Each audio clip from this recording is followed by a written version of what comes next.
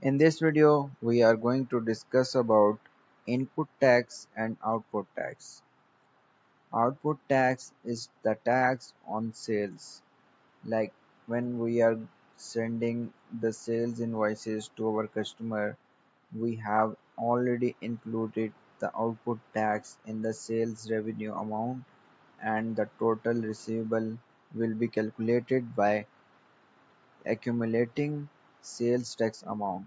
So that is the output tax.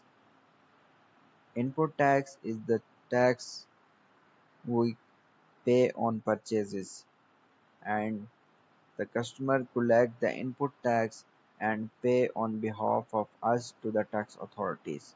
And output tax is the tax we collect and pay to the tax authorities. So let's go in the system and configure sales output and input tax, sales and purchases tax. So let's go. So different types of tax codes are used for defining different percentages of tax, and the tax procedure is defined at the country level. So in the same country we are choosing same percentages of taxes. So let's go and configure. So I am going to SPRO screen, reference IMG, financial accounting,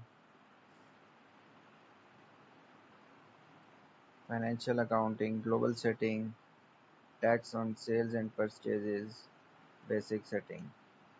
So I'm going to define the calculation procedure, define procedure. So I have to define the procedure for our country.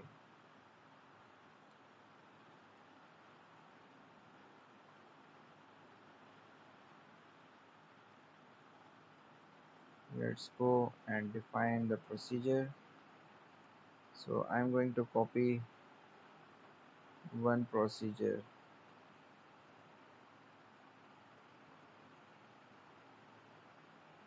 Let's go and copy this and define for our country.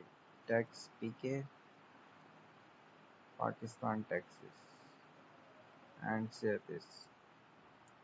Copy all. So tax procedure is copied now, and we will see the control data. So you can see output tax and input tax is calculated based on the base amount. Base amount is the amount of invoice.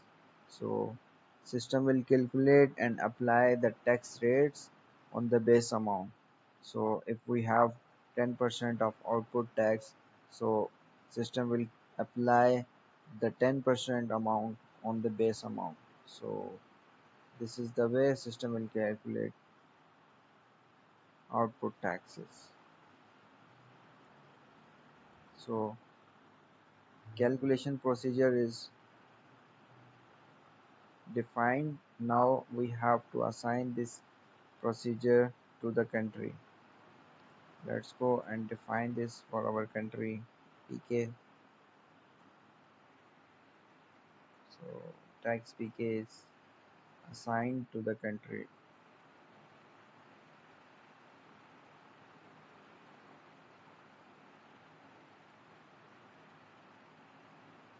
Now I have completed the basic setting. So let's go in the calculation of tax. So different types of tax codes are defined to calculate different percentages of tax. So you can see 10% for 10% output we are using A0. For P0 is used for 10% input. Like this, multiple tax codes can be created. So I'm going to create A1 for 5%. So I'm going to define it 5%. This is for 10%. Go back. A1 is going to copy.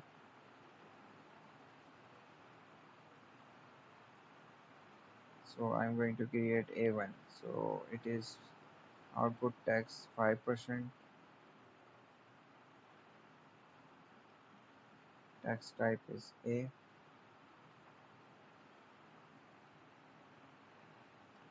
5% output tax.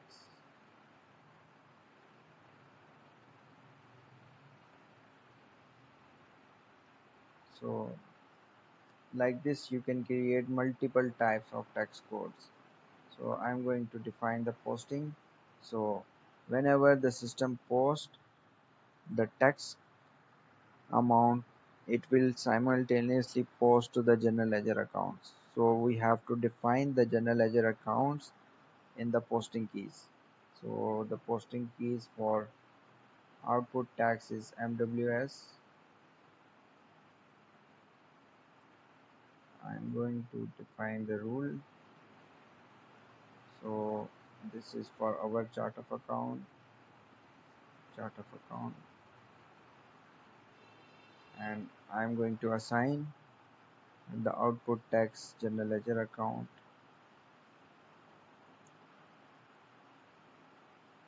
So this is for output tax, and save this.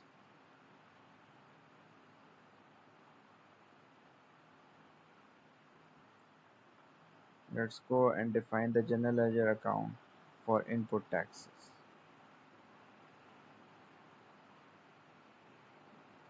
So for input tax, I'm going to define the rule, and in the rule I will specify my chart of account COA1,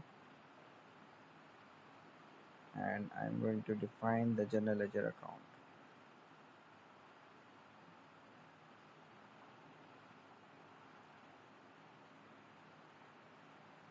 So this is 3. Now save this. So this is the way we can create the tax procedure, tax code, and assign the tax general ledger accounts. So that's all for this video.